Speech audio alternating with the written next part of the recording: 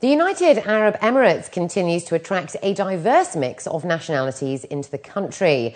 Among them are the 40,000 South Africans who have made the Emirates their home. In addition to promoting the UAE as a tourist destination, a wide range of investment opportunities are among the attractions highlighted by the Dubai-based South African Consulate. Anita Bays has this story.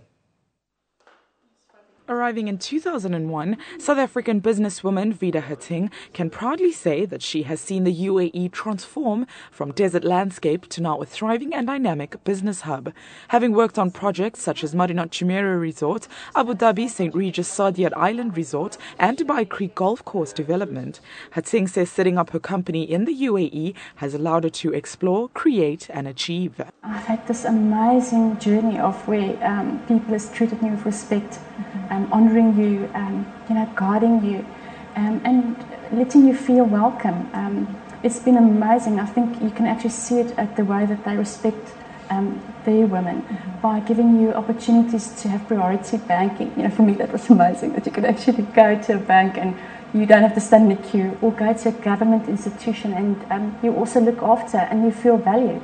To me that is amazing what the UAE has done for us, and the projects that we get exposed to here is just so big and amazing, and so as on a personal level and also on a level in my profession, it's pushed the boundaries for me. The successful mother is just one of the thousands who have established themselves in the UAE.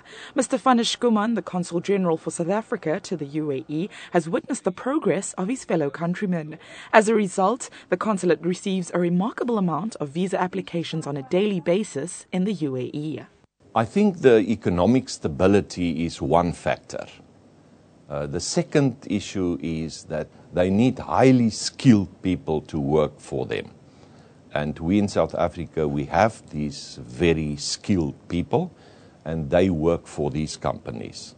And thirdly, young people, after they have studied, they just want to go somewhere for the experience and for the money.